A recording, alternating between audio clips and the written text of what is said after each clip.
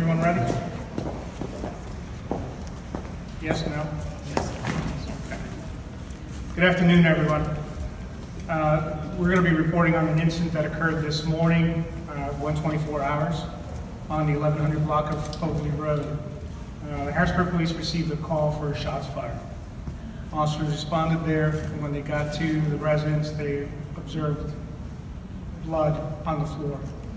They followed the blood to where they found a 6-year-old young child laying on the ground with gunshot wounds. The mother was frantically trying to do something with the child.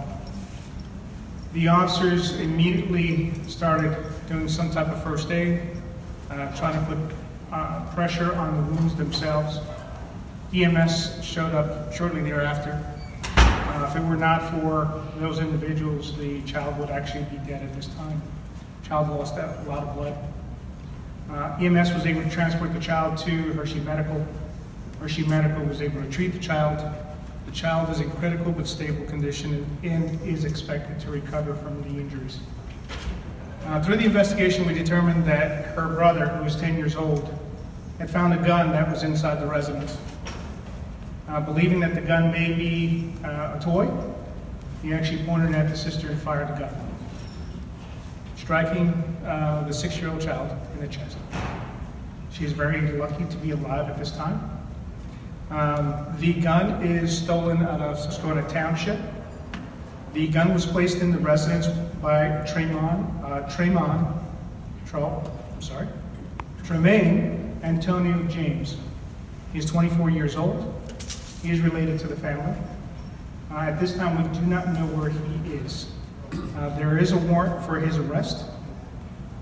He is a former convict not to be in possession of the firearm to begin with. He was released from state prison, I believe, in September, and already has come into possession of a firearm. This is a very unfortunate incident, but it could be much worse. We could have a dead child. It is everyone's responsibility within the city regarding the crime. I've said over and over again, there's only 140 officers in the Harrisburg Police Department, but there's 50,000 people that live in the city. As a community, we can come together to stop these things. That is the only way this will stop, is when we come together, work together, and stop it. To my right, I have District Attorney Ed Marsico, who will be giving you some information regarding this case as well. Thanks, Captain. Our office has been working with the members of the Harrisburg Police Department since the early morning hours in this investigation. As Captain Olivera noted, there is a warrant currently for Tremaine Antonio James. He has been charged with being a former convict, a person not to possess a firearm, with theft by receiving stolen property, because as Captain Olivera pointed out, that the gun was stolen. Those are both felony charges. He's also charged with recklessly endangering another person and endangering the welfare of children.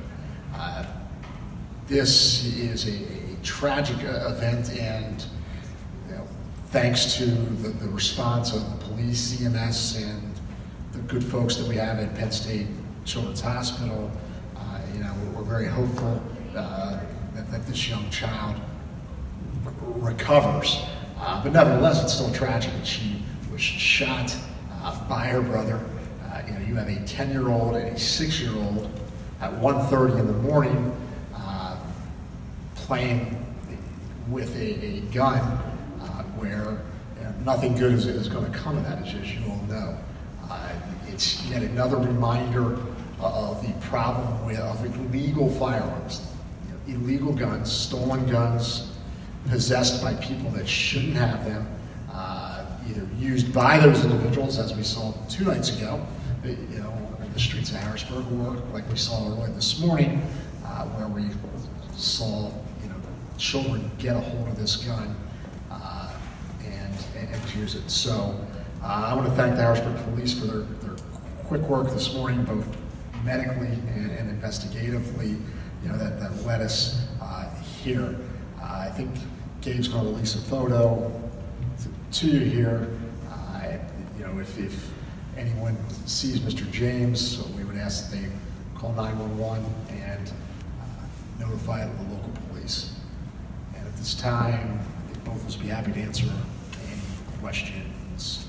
Let's go right down the line. So was anyone else aware of the gun being in the house besides this gentleman? That's under investigation at this point in time as to who knew whether a gun was there. Certainly Mr. James was aware the gun was there. And that gun was reported stolen, correct? The gun had been reported stolen, correct. Okay. When was it reported stolen? In 2014, I believe, yes. Where was the gun? Where did the 10-year-old find the gun in the house? Within the house. So it wasn't in a secure. common area. It was not secure. Secured. No. Okay, gotcha. And you said that the gun was stolen from Swatara Township. Susquehanna Township. Susquehanna. Was that stolen from? Do you have any information on how that was stolen? We're still looking into that a little more. It's our belief it was stolen from a parked vehicle at the time. What is Mr. James's criminal background?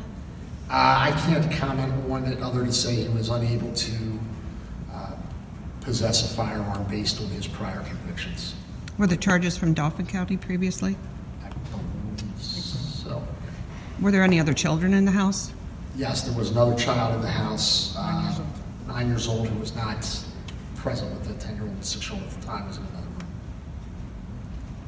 room. Any words of advice for people who may have guns in the home again? Yeah, don't have illegal guns. That's as simple as it gets.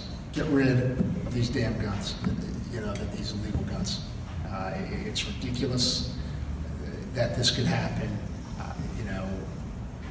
that a 10-year-old can shoot a 6-year-old. It's why we take gun crime very seriously in the city of Harrisburg. If someone violates any of our firearms laws, or if they shoot somebody else, we're very good at investigating it, and we're very good at prosecuting it. And we're going to lock your rear end up for as long as we can. Any advice for legal gun owners if they may have kids in the house? Legal gun owners aren't usually a problem. Right. Okay. There's a lot of talk about that, but legal gun owners are rarely a problem. Mm-hmm. How was the 10-year-old? Well, the 10-year-old was, cooperated with the police, spoke with the police, but obviously was upset, very upset at what had occurred. And you said that Mr. James knew the family? Yes. What is your advice to these families to prevent these type of situations? Get rid of the damn guns. Gabe, I don't know. I think we had a politician here several years ago who made the statement to the parents to be parents, not to be the child's friend. They're responsible for their children, their safety. If you know of anything that is dangerous to your children in your home, you have to secure it. You can't be concerned about your children after they're injured. You have to be concerned about them before they get injured. I know there's a lot of drug take-back programs or anything out there. Is there anything currently right now that someone at home can do if they know that there's an illegal gun in their home? At any time, any citizen in the city, or actually anyone, can come to the Harrisburg Police Station and turn in a firearm. Can you, the individual's name that you're looking for, can you spell his first name? All that information, including the photograph, will be on Crime Watch. You may have said this already, so I apologize if you did. But any idea what his relation is to the family? At this point in time, we're not releasing that information. Okay. Is he related to the family, or he just has a relationship with the family? I just want to be... At this point in time, we're not releasing the specifics regarding that. Was he living in the home? At this point in time, we're not releasing any information regarding that. Any charges pending against the mother? Mr. James is the only one currently looking at charges. Or the father? Did the father live there? We're not going to go into the family dynamics at this point in time. Any further questions? So the mother... Yes, sir. It's actually referring to the shooting on Tuesday night, Berry Hill. Do you have any information on that at this point in time? That's currently still under investigation. we kind of keep things tight to the vest while we're investigating it. There's a lot of information that gets released, and some of that information, when it does get released, can interfere with the investigation. So once we finish that investigation, we will, of course, release it. Captain Olivera, can you just talk about the problem with stolen guns, period? You know, not just here in the city, I mean, just in general. It appears that, you know, Dauphin County has experienced a lot of problems with people with stolen guns, how they're getting them. Could you elaborate? I can talk about Harrisburg City, and the first thing I can say is there is not a gun store in Harrisburg City. None. Zero. All the guns that are brought in by others into the city. We believe that other things do play a big factor. The drug trade does bring a lot of guns into the city. But again, the individuals that are causing this are between the ages of 16 and 25. There's a chunk of that age frame where a parent is still responsible for that child. And as the politician had said previously, be the parent. Go into their room. If the child has something illegal, be it a gun, be it drugs, be it whatever it is, be the responsible adult. You don't know where those items will go to from there. Regarding Dauphin County? Look, stolen guns are a problem that they continue to plague us, because normally they're end up being used in criminal activity, or in a case like this, and where they shouldn't be. Yesterday we had a drug bust in Lower Paxton Township with a variety of weapons that were seized. So